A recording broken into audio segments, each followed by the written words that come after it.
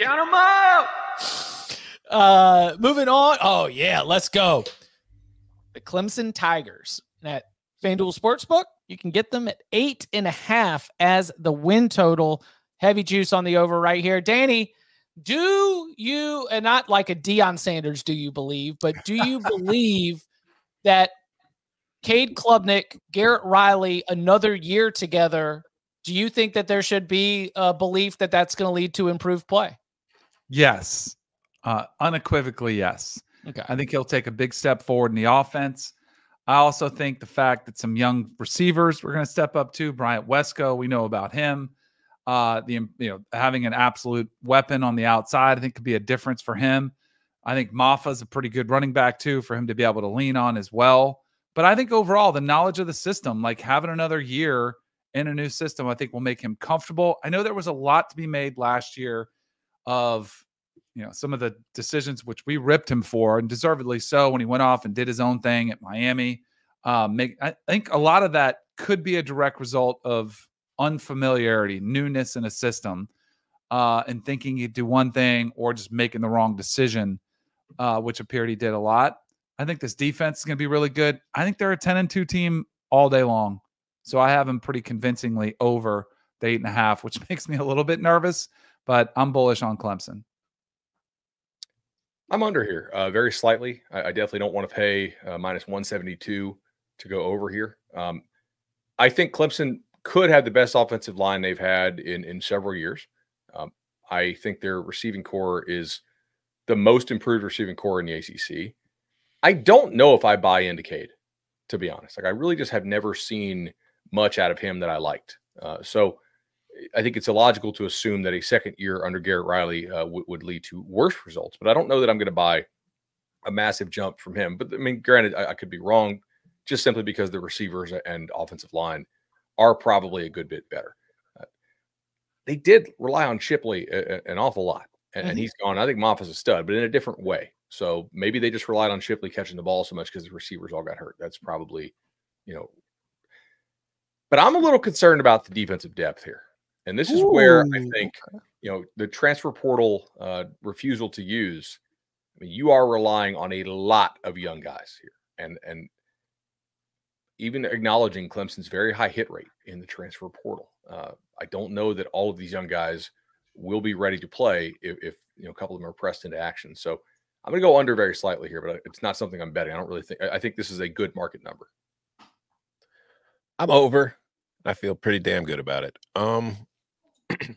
I'm very much on the record, my skepticism about Cade Klubnik. I am not a big Klubnik guy, but I look at Garrett Riley and the success he had at TCU with Max Duggan, and I just say, Cade, you just got to be Max Duggan. And I think Cade can be Max Duggan. I do agree with you, but I think their offensive line is probably in shape to be better than it has been for a while. And I do think they have some decent depth there as well to kind of withstand any possible injuries. I think the receiver situation is better. I think Phil Maffa is better than Shipley. And I think part of the reason the offense struggled last year was they were a little too dependent on Shipley. I was never a huge Shipley guy. They're different players, but I think I would rather lean on Maffa. And I think if you look at the run game last year, they were much better running the ball with Maffa than they were with Shipley. Defensively, I do have the same concerns with you. There are a lot of freshmen in that 2 deep, and that could be a problem with injuries. But I just kind of still give Clemson the benefit of the doubt on that side of the ball. They're typically very good. They've got very good players. Barrett Carter is an absolute stud. They've got a nice rotation on the defensive line. Wade Woodaz is a good player with an incredible name.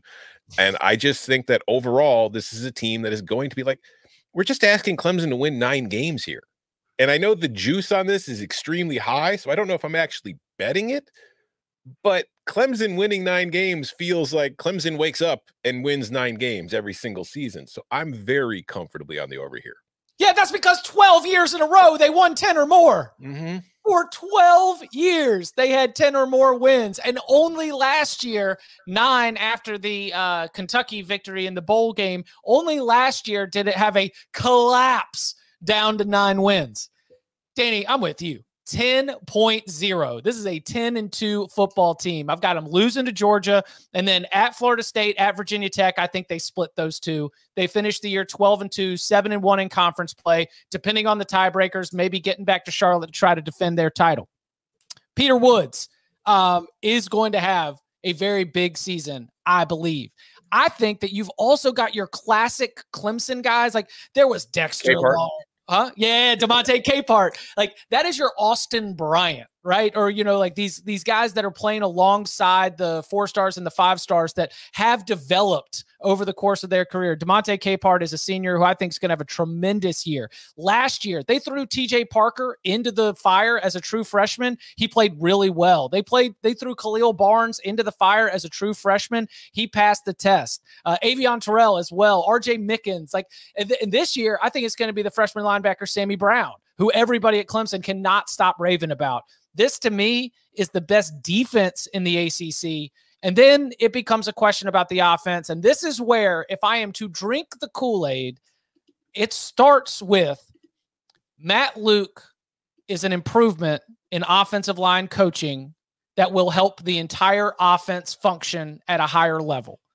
If I am to believe that, then I think that we don't even need Cade Klubnik to take a huge step forward.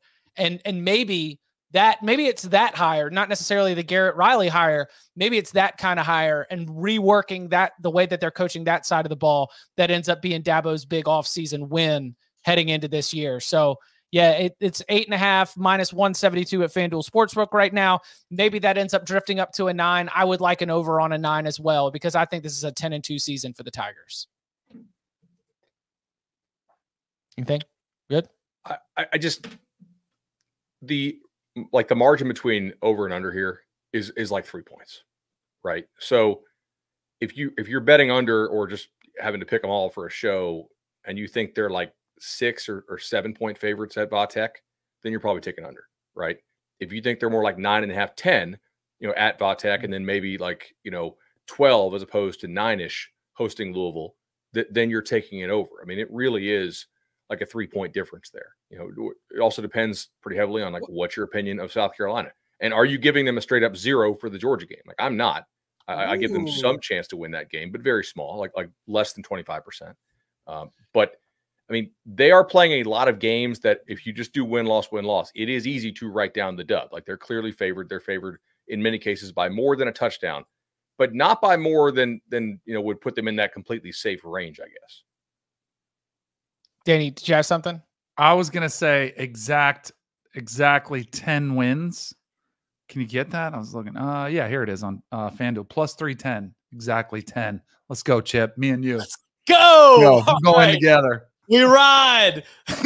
Then they'll get 11. They'll screw it. Yeah, they beat Georgia and we collapse.